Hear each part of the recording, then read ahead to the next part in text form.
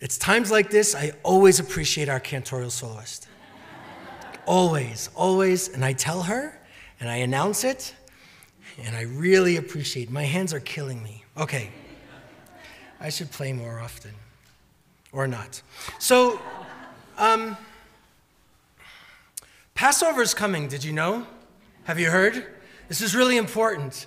Passover's coming. My wife has been cleaning our house for the last 3 weeks. She takes Passover very, very similarly. Maybe not as very seriously. Maybe not quite as serious as Rabbi Bronstein. If you're in the midst of Rabbi Bronstein's Passover work, you know, there's a lot of love and energy and elbow grease in that. It's good, and it's good for us because there's this message of liberation. And a lot of us, we appreciate this Pesach Seder, this coming together, because there's connections and there's memories, and I remember people who are no longer at the chairs anymore, folks that have been part of my Seder for so long. There's really wonderful things that happen around Passover. And we have this master story. If we have two master stories, one is about creation, one is about liberation. And one thing that I want to share about the liberation master story, because this is the Shabbat before Pesach, so we kind of have to get ourselves, not just our houses together, we have to get ourselves together. We have to look to figure out who we are and where we are going. There's a story that goes on April 8th in 1946. Golda Meir, the Prime Minister of Israel, the first Prime Minister of Israel, but in 1946, she received a telegram from Italy, and it said, 1946, we are 110 Jewish refugees, it said. We sailed for Palestine. It was our last hope. Police arrested us on board. We won't leave the ship. We demand permission to continue to Eretz Yisrael. 1946. We demand permission to continue to Eretz Yisrael. Be warned, we will sink the ship if we're not allowed to continue to Palestine, because we cannot be more desperate. The next day, Golda Meir wrote about how they went on a hunger strike. And Meir asked them to stop because of all of the harsh conditions on board, and they decided that we would take their place and fast until the ship was allowed to Palestine. That's what she wrote. And on the second day of that hunger strike, every single Jew in Palestine over the age of 13 years old fasted. And, she says, we suddenly felt that we were a single, united people. The third day of the hunger strike was Pesach Eve. Thousands of people were carrying flowers, and they came to Jerusalem to show their support. And the chief rabbis, even then, joined their fast and presided over this unusual Seder and decided that everyone would eat one single piece of matzah. One tiny little piece of matzah, no bigger than an olive. And just a touch, right? And we put out cups of tea rather than the wine for the hunger strikers. And then she shares, we read from the Haggadah, every generation must see itself as the one that left Egypt. Adonai saved not only our ancestors, but us as well. We repeated these words at Seder every year, but this time they took on new meanings, she wrote. I will never forget my children joining me at the Jewish Agency for the Seder, which may have been their most important lesson in the suffering of the Jews, the love of Judaism, and the resilience of the Jewish people. The day after the Seder, we were notified that the refugees had been allowed to enter Palestine. So on the first day of Passover, the 101-hour fast ended. Avadim hayinu, we were slaves to Pharaoh in Egypt, but we have lost some of that sense, friends. All of those refugees looking for sanctuary, trying to find a safe place in Palestine. The British is controlling the area. They finally were allowed in, but the folks in Palestine, the Jews, the organizers there, they didn't want them to suffer, so they said, we will take care of that fast. We will do it on your behalf. Such unity. And now the Jewish world seems to argue over everything. Now, arguing is part of our tradition, I get it. But the harshness, where is that compassion for our fellows? What about our compassion for those outside of the Jewish community? Avadim hayinu, we were slaves. It's not that they were slaves in our history, it's us, it's our memory. And if that's really a memory, we have to take that close to us. But I think we've lost some of that sense. I think America's Jews, and this is a hard critique, not of you or of me in particular, but some of the things that we're facing, I think we forget. We forget that we were once slaves too. And it's so easy to fall into the trap of the carpool, that's the most important thing we have to do. No, it's important. I forgot them once, just once. It's important. But how much more is there to do in our world? You know, there's a book, and all you need to think about is the title of it, and I share this all of the time. It was a sociological study of the American Jewish community, and the book is called When Jews Became White Folk. We always saw ourselves with a distinctiveness, not better, not this idea of chosenness that puts us on top. Of course not. But we have a distinct history, a unique perspective, but so often, especially in a place like America, it's kind of easy to pass.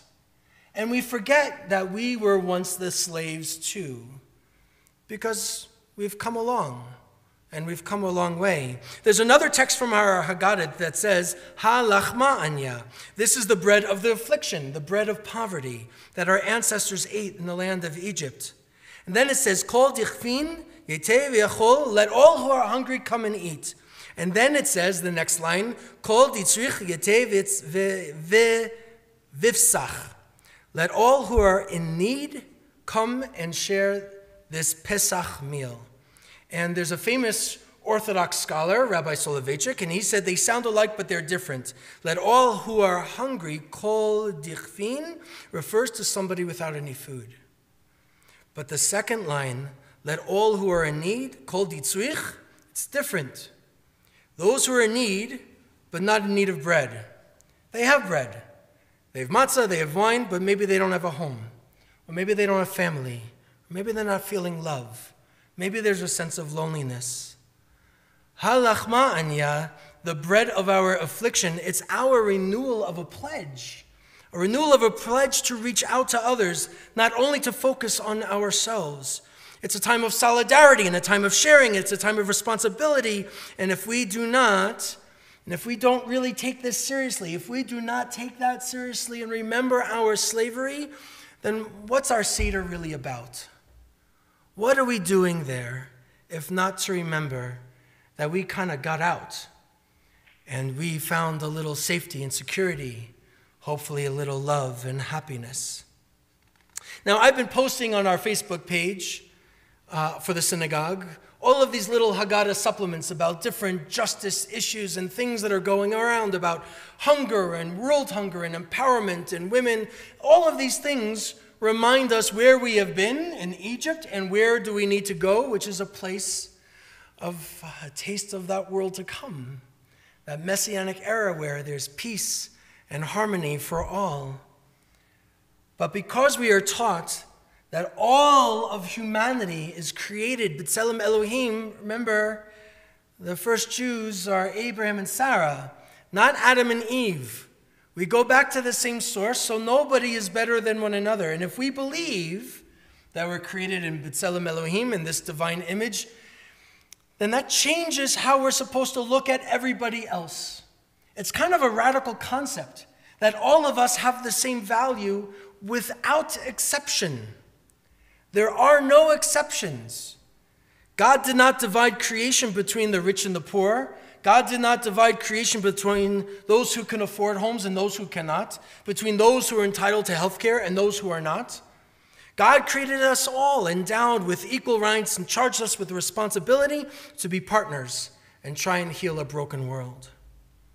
We're taught that every single human life has no equivalent. And if you save a life, it's as if you save the world. We like to say that, but sometimes we forget what we mean. And I think that's true for a lot of us, this sin of forgetting. Because it's easy And we get busy and we get distracted, myself too. But I want to read something to you that I saw earlier today that I found really moving. It's kind of poignant to see all of these teenagers in our youth movement in NIFTY, the North American Federation of Temple Youth. It's a really long name, but it's NIFTY is what we call it. And our kids in the synagogue are part of this. And so many are traveling today to Washington, D.C. And our own kids, my own kids, lots of folks from here are moving tomorrow they're not moving, they're staying in your homes, don't worry. But they're going to Denver tomorrow. And some of us rabbis are really struggling with this March for Our Lives, because it's Shabbat and how do you observe? But we also have this teaching when it was a Sunday, but while Heschel was walking and marching in Selma, that, he felt like his feet were praying. What a powerful idea. So our kids are going to feel like their feet are praying, and for some of them, that is going to be their prayers. Try and figure out how to respond with their own voices and their own legs to tragedies that they are feeling. So Rabbi Brad Boxman, a rabbi I've known for a long, long time, he's been in Parkland. And this is what he wrote today on reformjudaism.org, the Reform Movement's blog. He says, a small but mighty group of Marjorie Stoneman Douglas high school students, many of whom are members of Congregation Kol Tikva, his synagogue, has grown by hundreds and thousands and tens of thousands, even hundreds of thousands of like-minded youth around the world, and especially throughout our country. Over 1 million students walked out of school in protest on the 1-month anniversary of the shooting, an unprecedented event in the history of protest and civil disobedience in our country. The March for Our Lives, begun here in Parkland will now result in millions marching in more than 800 locations worldwide tomorrow. Out of the few came the many. What others thought impossible has ignited a movement. The prophet Isaiah, he wrote, imagined a world in which things once thought impossible can yet come true. He imagined a day on which the lion will lay down with the lamb, when the wolf will cohabit peacefully with the sheep, and the calf will play with the leopard, and a young child will lead them. And today, our children are leading the way. They are tearing down the walls of apathy and cynicism, Broxman wrote. They are parting the waters of self-absorbed egocentrism and jaded nothing will ever changeness, and replacing them with a call to justice, common sense gun legislation, and the preservation of life. Friends, we know what it's like to be a stranger in a strange land. We know what it's like to feel vulnerable. That's not something we can forget. Pesach says that everybody needs to be treated with dignity because we reached freedom after degradation and oppression.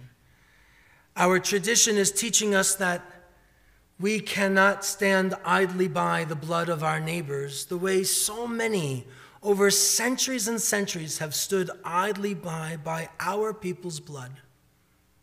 So what do? How do we respond? I'm going to be here for morning in the minyan in the morning. I'm going to join my family in an orange t-shirt in the afternoon in Denver. Maybe I'll see some of you. I have a feeling I might. I know this town a little bit better now. But if Pesach is going to be that family celebration, what is it that we're really celebrating? Where are we going on our march out of Egypt? If we end up in Egypt every year, we have to know the direction towards a promised land. I believe the promised land is ultimately going to be where we take care of one another. It's not that hard, but it seems to be the hardest thing that humanity has ever experienced. So here's to our strength and prayers for some resilience, and looking forward to meeting in conversations and talking with other people who don't always agree with one another to try and find a way to help our kids feel a little safer just by growing up.